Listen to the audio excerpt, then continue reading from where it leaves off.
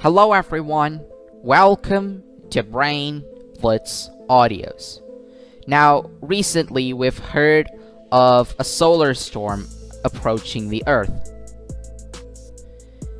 Now, we have heard a lot of information online about solar flares, storms, etc. But how do we make sense of the information that we know? Well, today's video is just about that.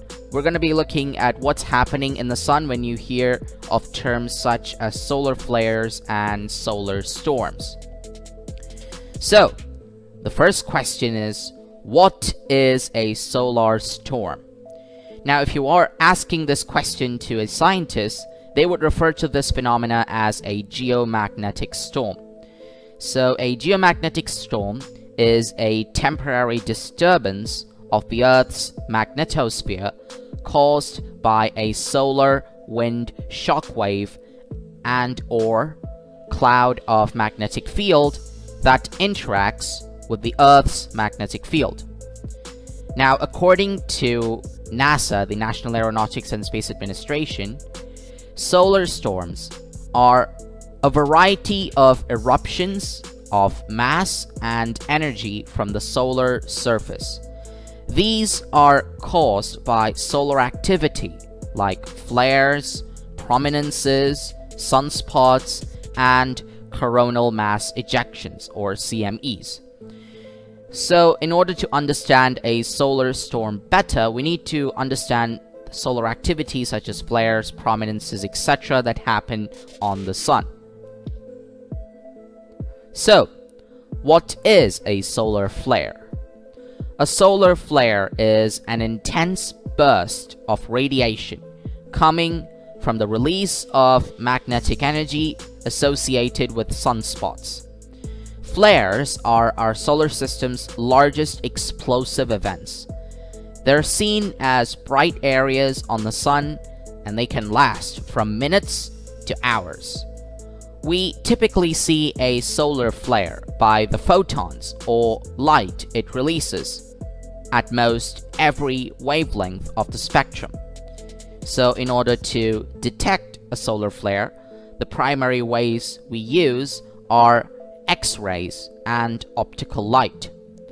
Flares are also sites where particles such as electrons, protons, and heavier particles are accelerated. So basically, it's a burst of radiation, that is energy, coming from the sun. That's what we call a solar flare.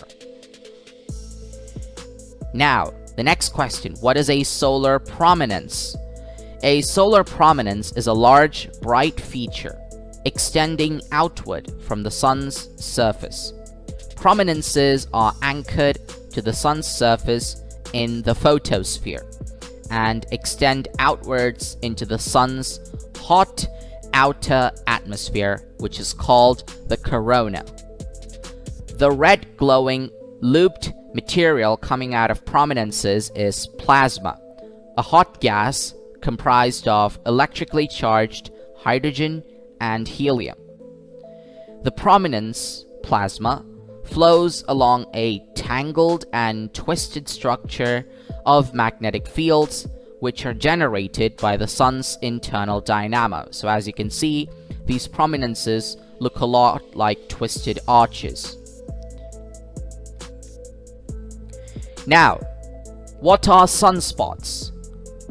Sunspots, dark areas on the solar surface, contain strong magnetic fields which are constantly shifting.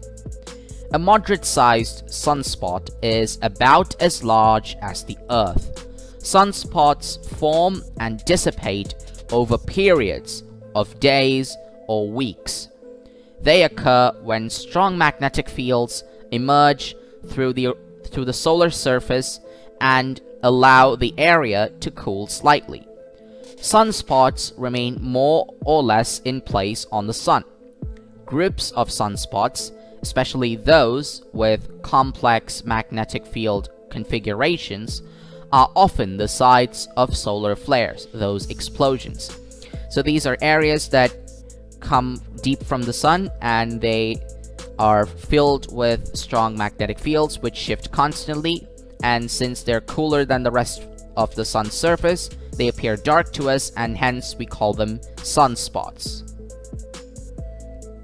Now, what is a coronal mass ejection, or CME?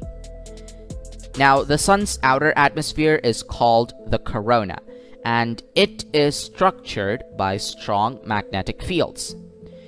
Now, when these fields are closed, often above sunspot groups, the confined solar atmosphere can suddenly and violently release bubbles of gas and magnetic field, called coronal mass ejections. A large CME can contain 1 billion tons of matter that can be accelerated to several million miles per hour in a spectacular explosion.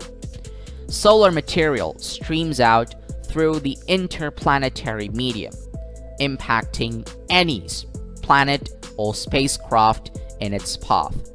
CMEs are sometimes associated with solar flares, but they can occur independently. So basically, when the explosion triggers a mass ejection of matter as well as energy, we call it a coronal mass ejection because it starts from the corona, the outer atmosphere of the sun. Now, we've learned a lot about what causes a solar storm and what does it do to the magnetosphere of the Earth. But how does it impact life on Earth? It has been suggested that a geomagnetic storm on the scale of the solar storm of 1859 today would cause billions or even trillions of dollars of damage to satellites, power grids, and radio communications, and could cause electrical blackouts on a massive scale that might not be repaired for weeks, months, or even years. Such sudden electrical blackouts may threaten food production. Ionospheric storms can affect radio communication at all latitudes. TV and commercial radio stations are little affected by solar activity, but ground-to-air, ship-to-shore, shortwave broadcast and amateur radio signals, which are bands below 30 megahertz, they are frequently and significantly disrupted by solar storms. Now, in the history of solar storms, the Carrington event deserves a special mention. The Carrington event was a powerful geomagnetic storm on September 1st to 2nd, 1859, during solar cycle number 10, which occurred from 1855 to 1867. A solar coronal mass ejection, or CME, hit the Earth's magnetosphere, and it induced the largest geomagnetic storm ever recorded. The associated white light flare in the solar photosphere was observed and recorded by British astronomers Richard Carrington and Richard Hodgson. The storm caused strong auroral displays and caused serious damage to the telegraph systems in use at that time.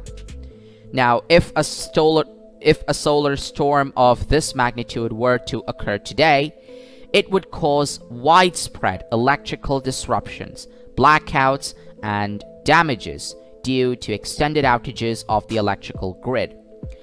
The solar storm of 2012 was actually of a similar magnitude, but it passed the Earth's orbit without striking the planet, missing us by 9 days.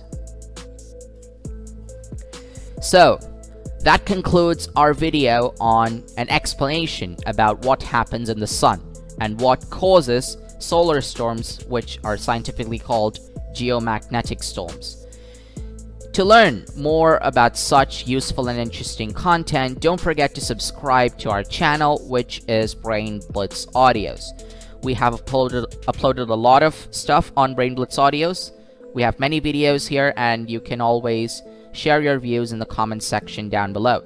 You can also hit the notifications button down below in order to receive updates about our latest content. So, until the next webisode, take care, stay safe, bye-bye for now.